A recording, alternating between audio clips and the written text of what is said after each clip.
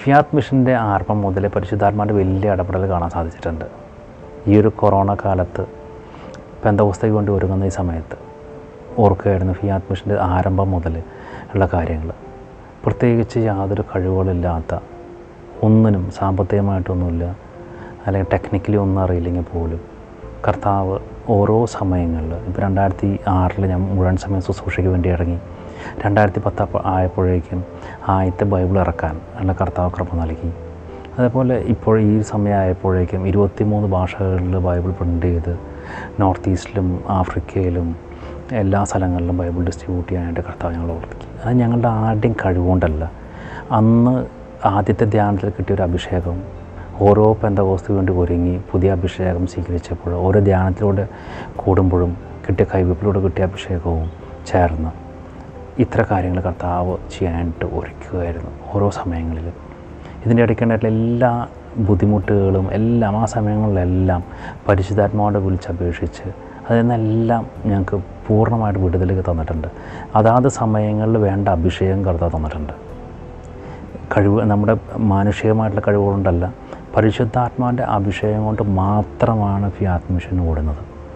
ഓരോ പെന്തക്കോസ്തേക്ക് വേണ്ടി ഒരുങ്ങുമ്പോഴും പ്രത്യേകിച്ച് ഈ ഒരു കാലഘട്ടത്തിൽ പെന്തക്കോസ്തേക്ക് വേണ്ടി ഒരുങ്ങുമ്പോൾ ഇതുവരെയുള്ള കാര്യങ്ങൾ പോലെയല്ല ഇനി വരാൻ പോകുന്നത്. ഒരു പുതിയൊരു അഭിഷേകം നിർബന്ധമാണ്.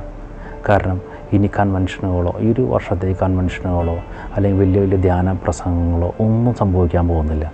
ഇനി നമ്മൾ ഒരുങ്ങേണ്ടത് മീഡിയയിലൂടെ യുവജനങ്ങളിലേക്ക് സുവിശേഷം എത്തിക്കുവാൻ വേണ്ടി മീഡിയയിലൂടെ എത്തിക്കാൻ പറ്റണം. അപ്പോൾ അതിന് വേണ്ട പുതിയ അഭിഷേകത്തിന് വേണ്ടി ഒരു വർഷം മുഴുവൻ ഈ ഒരു അടുത്തൊരു വർഷം മുഴുവൻ മീഡിയയിലൂടെയാണ് കൂടുതലായിട്ട് സുവിശേഷം എത്തിക്കാൻ സാധിക്കുക. ഇതുവരെയുള്ള ഒരു സിനാരിയോ അല്ല അടുത്ത് വരാൻ പോകുന്നത്. ഇതുവരെയുള്ള ട്രഡീഷണൽ ആയിട്ടുള്ള രീതികളിലൊന്നും സുവിശേഷം എത്തിക്കാൻ പറ്റാത്ത ഒരു അവസ്ഥയാണ്. ഇപ്പോൾ നമ്മൾ സാധാരണ ഇവാഞ്ചലൈസേഷനിൽ നമ്മൾ പഠിക്കുമ്പോൾ 1-to-1 അല്ലെങ്കിൽ ഡോർ ടു ഡോർ അല്ലെങ്കിൽ ഇനി പബ്ലിക് മീറ്റിംഗ്, അതൊന്നും ഇനി സംഭവിക്കാൻ പോകുന്നില്ല. ഇനി നമ്മൾ ഒരു പുതിയ അഭിഷേകത്തോടു കൂടെ സുവിശേഷം കൊടുക്കാൻ നമുക്ക് സാധിക്കണം. അതിന് ഏറ്റവും പ്രധാനപ്പെട്ട ഒരു പുതിയ അഭിഷേകം ആദ്യം തന്നെ നമ്മൾ ചോദിച്ച് വാങ്ങുക തന്നെ വേണം. ഈ ഒരു പെന്തക്കോസ്ത സമയങ്ങളിൽ പുതിയ അഭിഷേകത്തിന് നമ്മൾ പ്രാർത്ഥിക്കണം. അങ്ങനെ നമ്മൾ ഇനി ചെയ്യാൻ പറ്റുക മീഡിയയിലൂടെ മാത്രമാണ്. ഇനിയൊരു വർഷം ഒരു അടുത്ത പെന്തക്കോസ്ത വരെ നമുക്ക് ഏറ്റവും കൂടുതൽ സുവിശേഷം പറയാൻ പറ്റുക മീഡിയയിലൂടെ മാത്രമാണ്.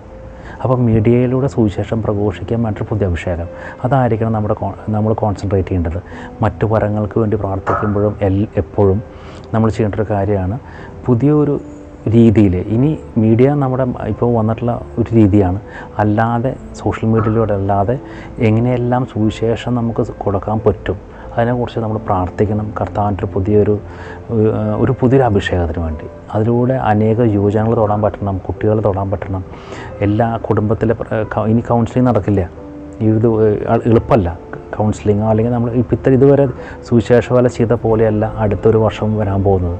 അപ്പോൾ അതിന് വേണ്ട പുതിയ അഭിഷേകത്തിന് വേണ്ടി നമുക്ക് ഒന്ന് ചേർന്ന് നമുക്ക് പ്രാർത്ഥിക്കാം. ഓരോ ദിവസവും ഒരു പുതിയൊരു അഭിഷേകത്തോടുകൂടെ സുവിശേഷം കൊടുക്കാൻ നമുക്ക് പ്രാർത്ഥിക്കാം. ഈ ഒരു സമയത്ത് നമുക്ക് വേറൊരു അഭിഷേകത്തിനോടുകൂടി പ്രാർത്ഥിക്കാം.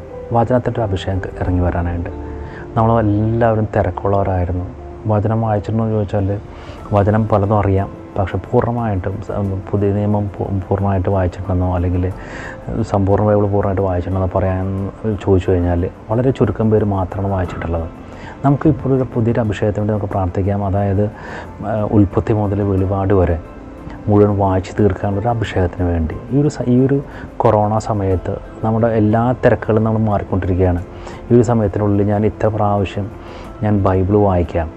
നമ്മുടെ ഒരു ജീവിതത്തിൻ്റെ ഒരു ഭാഗമായി മാറണം. ഈ വചനാഭിഷേകം സ്വീകരിച്ചുകൊണ്ട് എല്ലാ വർഷവും വചനം വായിച്ച് തീർക്കും അല്ലെങ്കിൽ ഇത്ര വചനം എഴുതി തീർക്കും. അങ്ങനെ പറ്റുകയെന്നുണ്ടെങ്കിൽ അതൊരു വലിയൊരു അഭിഷേകമായിട്ട് മാറും. നമുക്കപ്പോൾ ഇനിയുള്ള കാലഘട്ടത്തിന് ഈ ഒരു വർഷത്തേക്ക് വേണ്ടി വേണ്ട അഭിഷേകത്തിന് വേണ്ടി നമുക്കൊന്ന് ചേർന്ന് നമുക്ക് പ്രാർത്ഥിക്കാം. കർത്താവ് അനുഗ്രഹിക്കട്ടെ.